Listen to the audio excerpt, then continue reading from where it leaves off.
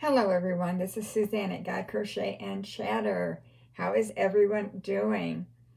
I think I might be turning the corner. I've been on medicine for the infection and an antibiotic. I'm still on a soft diet. Today it's probably the first time in over a week that I'm starting to feel like I'm turning that corner, which is awesome. It has been a rough week and a half, but I'm getting through it, and I decided to come on today. The Spirit moved me, and I'm not feeling too bad right now. The problem is in my midriff. It gets very sore, so I don't go back to my gastrologist till December 29th was the earliest they could get me in. And I know I'm due for a colonoscopy too, which I'm not looking forward to. So I'm putting that off till the first of the year. Give me a couple more months to settle this down. Excuse me. Okay, we have a lot to cover today. First of all, I do want to mention on November 12th, we'll be drawing a winner for the Name It, Claim It giveaway. If you have not signed up for that, I did put the link in the drop-down box below. And something else that I added new is on, let me see, read my notes here. Okay, on Fridays, I'm going to be adding an informational informational video that I find on YouTube. These are to help increase our knowledge, to keep abreast of what's going on in the world, and you will find the link again in the drop-down box below. I would urge you to click that link. It talks about the 2022 Baal Worship event. This is going on today. As we know, evil is abounding. Sexuality is exploding in a bad way throughout America and other countries. We certainly need to pray continuously every day for a change to come. All right, I'm going to quick go over what we do during the week for those of you that are newer to our channel. On Monday, we do a review of a Bible book. I believe we're in 1st, 2nd, 3rd John or Jude. I'm not sure, but we do that on Mondays. We started way back in Genesis, and we did an overview of each book of the Bible, which has been very interesting and very helpful. Tuesdays and Wednesdays, of course, devotionals, and devotionals are done every day. Thursday is Thirsty Thursday. We do a book reading. Right now we're reading through Man, Myth, Messiah.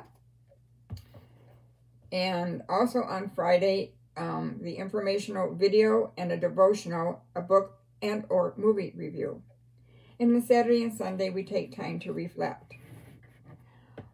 All right, let's get to our talking point cards. This is something I do. I do talking point, everyday inspiration cards, which is these, or I do the trivia card. Well, here is your talking point question for today.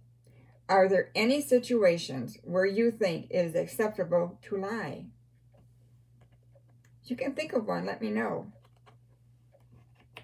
Okay, that's your question. All right, today we are going to do a devotional called Blessing in the Mess. I got myself into this mess, so I better get myself out. I sometimes find myself thinking, have you ever gotten in a mess and think, oh boy, what am I going to do to fix this?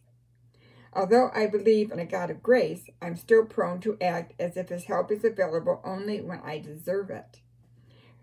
God's first encounter with Jacob is a beautiful illustration of how untrue this is. Jacob had spent a lifetime trying to alter his destination. He'd been born second at a time when firstborn sons typically received their father's blessings, believed to guarantee future prosperity. So Jacob decided to do whatever it would take to get his father's blessing anyway. Eventually, he succeeded through deceit, obtaining the blessing intended for his brother. But the price was a divided family, as Jacob fled from his furious brother. As night descended, Jacob must have felt as far from a life of blessing as ever. But it was there, leaving a trail of deception, that Jacob met God. God showed him he didn't need desperate schemes to be blessed. He already was.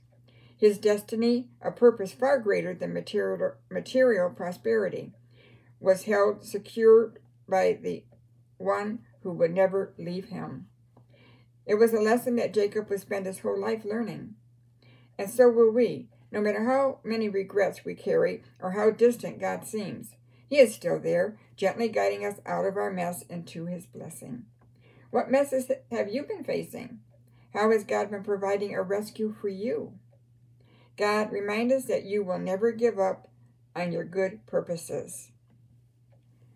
A lot of times we find ourselves in a mess by manipulating the situation, maybe, by not telling whole truths. Half-truths are still a lie. And we need to know that God has special blessings in store for each one of us. And there's a reason God does things decently and in order. And we have to trust and rely upon that. If Jacob would have done that, he would have saved himself a whole lot of grief. All right, everyone, that's the devotional for today. And I am going to pace myself today. I'm getting a little bit of a raspy throat, but this too shall pass. And I'm so glad that I am on the mend. I don't know what you have been facing. If you need prayers, I'm here for you. In fact, let's say a quick prayer right now. Heavenly Father, we're so thankful for all the blessings you give us. Help us not to get ourselves in messes. Help us to accept where we're at in life and to know that you have greater things in mind for us. But we have to be patient. Even through things we don't understand, we have to put our faith and trust in you. Lord, there are a lot of people suffering just within my group. Chronic pain issues, maybe the death of a loved one, financial problems, food, not being able to buy food. Lord, please provide a way for these things to be taken care of. We love you more than words can express. In Jesus' name, amen. All right, everyone, that's it for today. This is Suzanne at God Crochet and Chatter. I'm not yet up to crocheting too much just yet. I know I need to get started, but I'm only doing what I can do, and I'm trying to rest these few days so I can be fully healed of what's going on with me. But I will get back. I will be back with that. I've got a ton of yarn, more than I'll ever use in a lifetime. And, you know, just take it one day at a time, and we'll get through everything together. Take care. Lord willing, I'll be back on Monday with an overview of the book, one of the books of the Bible. I forgot which one offhand, but it's coming. All right, take care. Bye-bye.